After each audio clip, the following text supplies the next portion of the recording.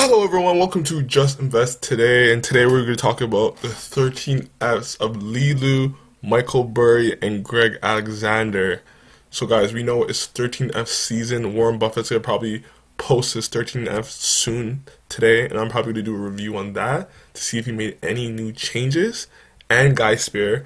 But let's go into these 13Fs, see if we can find anything interesting or give us any clues on maybe stocks to buy in the future or stocks to look at, or how are these investors thinking. So let's get into the first person. The first person I want to talk about is Greg Alexander. And you got to remember, there's not a lot about Greg Alexander, but I think he was under Bill Ruane, and that was a partner with Warren Buffett like back in the day. And he's the one who, when Warren Buffett closed down his fund, he recommends you that you give your money to Bill Ruane. And Greg Alexander, I think, was under Bill Ruane, Sequoia Fund. So that says a lot.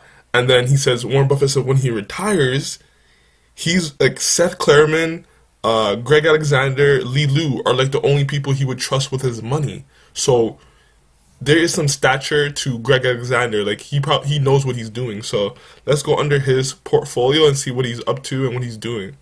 So first thing, so recent activity. Wow, see, woo, so Greg Alexander bought 147% of Alibaba, $336 million, 20% of his portfolio. That's a huge stick.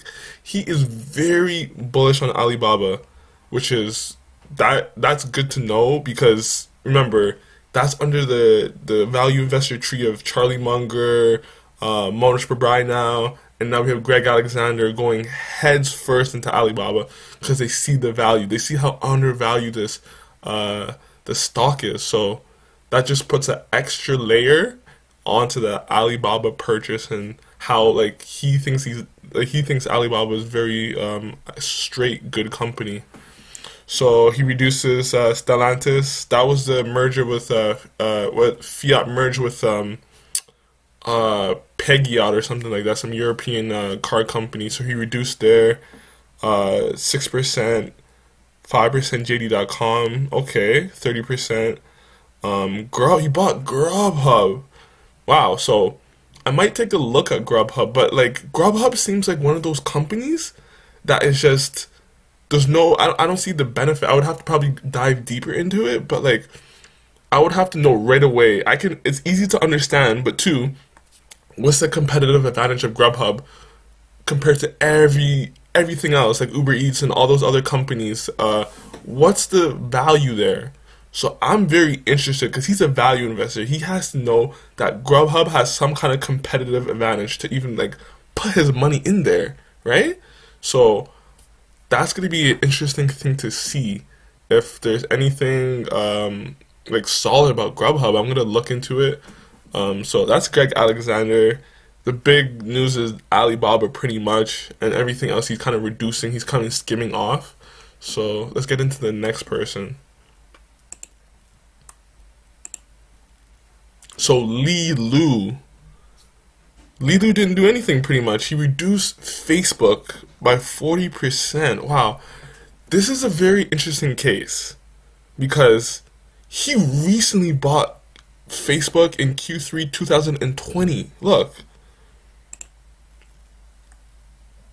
He bought it was 40% of his portfolio in Q3 2020. And then he sold in Q4 and now he's selling again. So he already cut half his stake in Facebook, which is really weird when you think about it, because when Ludo buys something, he's trying to hold it for 5 to 10 years. And he's done massive research. He's all about intellectual honesty. So when he goes into a position, he tries to know everything about that company. So it's kind of weird that he would put his money in it and then sell it off. Like, because when you're selling off a position that quickly, that means that you fundamentally think you made a mistake. That's the only reason why you would probably sell off your Facebook, or he's just thinking, but there's a million things that you could be selling. Maybe he's just trying to skim it. Maybe he's just, just trying to get some extra money. But that's very weird that you would go into Facebook so quickly and then sell it off, because Lilu is not that type of investor. So when you think about it in that type of aspect, it's kind of weird that he bought in like he brought a strong position, 14%, and then he's selling off right away. So I'm not sure if he just thinks it was a mistake and he got in too quickly. He didn't really understand the company. I don't know, but it's a very interesting play. But PDD, that's an interesting company. I would probably have to do more research on PDD, because people saying PDD has a lot of potential and a lot of value. I wonder where PDD is now, though. $116, right? So I think he got it around, he probably got it around, like, he definitely got it higher than that, like around 140, 150. So we can potentially buy PDD at a cheaper multiple than Lilu, which is, that's pretty significant. But at the same time, it's not a big position. So I don't know if that's like it's not really a high conviction bet in the grand scheme of things. So I wouldn't even want to know if I would follow into that investment yet, because I don't even think he believes that it's a strong investment, or he even puts in money just so he can actually understand the business more.